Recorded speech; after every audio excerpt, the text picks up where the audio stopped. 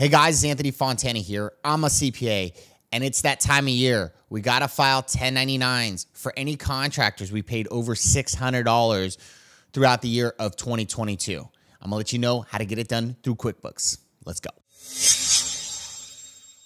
All right, so the first step in filing a 1099 is getting all the information from the contractor.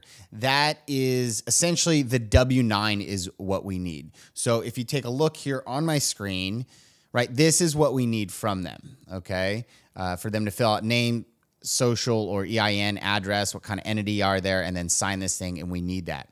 Now, if you did this proper from the beginning within QuickBooks, QuickBooks would actually request it from them essentially on your behalf, right? When you go in here, we click on payroll, contractors, you're going to get this screen here, add a contractor. You just put their name and email. So if you haven't done this in the past, make sure you do this moving forward. It helps keep track of this, and it also gets a W-9 from them. And now, if you have not done this in the past, then you will need to collect a W-9 from that contractor in order to issue this 1099. Now, if you've done it proper in the past, you should see the contractors, all the contractors you've paid listed here. Now, if you don't see them here and you need to go essentially outside and get that W-9 outside of QuickBooks and get that W-9 from that contractor, that's fine also. There's essentially a workaround here. So once you collected that W-9 from the contractor, you would go back into QuickBooks here. We would go to expenses, click on vendors, click new vendor, and you would add them here, right? Their name, their first name, last name, of course, whatever name you want to put there, their address, and then their social or tax ID right here, and click that track payments for 1099s. And then you click save, and then you'll see them kind of pop up on your vendors list over here. All right, so once we get the information, the next step is to double check the amount that we paid that contractor. So when we issue the 1099, it is correct. There are issues essentially within categorizing in QuickBooks that can kind of trip you up when you go to do this. Let's take a look at some of the common things I see. All right, so what you're going to do here is you're going to check the P&L for last year. So you're going to click on reports, click on profit or loss report, click that last year, 1/1/2022 to the end of the year, 12/31. Hit that cash basis of accounting, run report, and then you'll get your P&L for all of 22. Now, next you're going to have to go to where it says contractors. Hopefully you have a category for this. Click on that, go up to the top, run this by name. Hopefully you've named these, okay? And then you'll see the amount that you've paid all your contractors totaled up here, essentially per contractor. Now, what I would do is essentially just scroll down to the bottom here and see if there's anything, right, not specified here down at the bottom.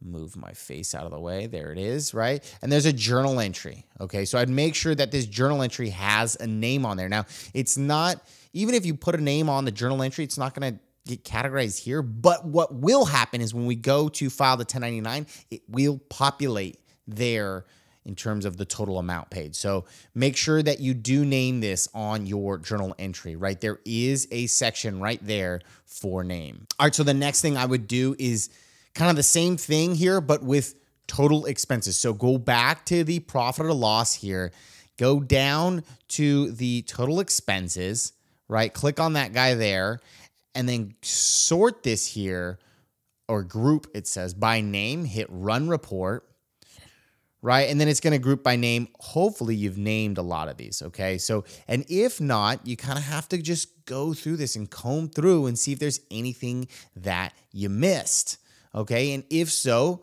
make sure that you name it and get it into the right contractor's name.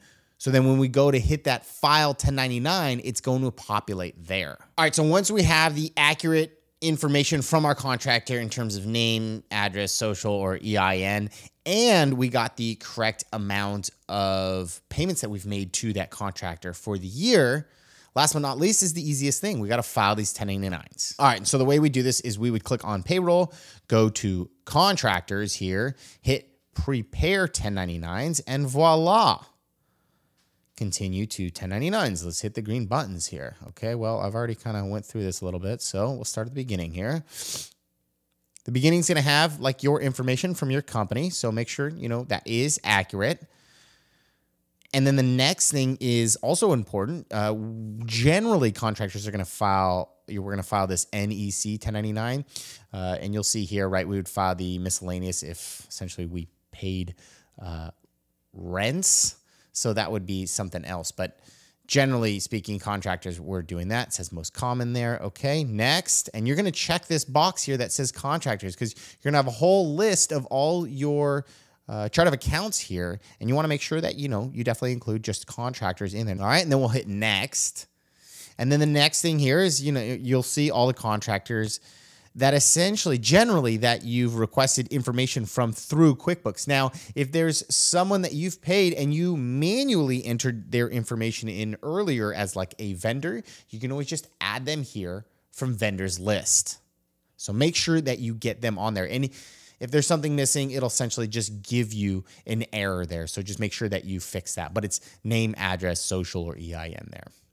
Click that next button, and then you'll see you got to double check here that the amounts that you paid them are accurate, right? Because these are getting filed, and they're going to get taxed on this stuff. So you got to make sure, this is important stuff. You got to make sure it is accurate.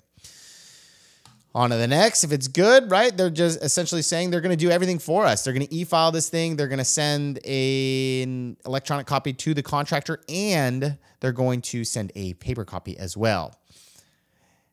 Continue filing. And the last but not least is, you just essentially hit that green button, hit file my 1099s. Boom. There you go. And you can preview those right there as well.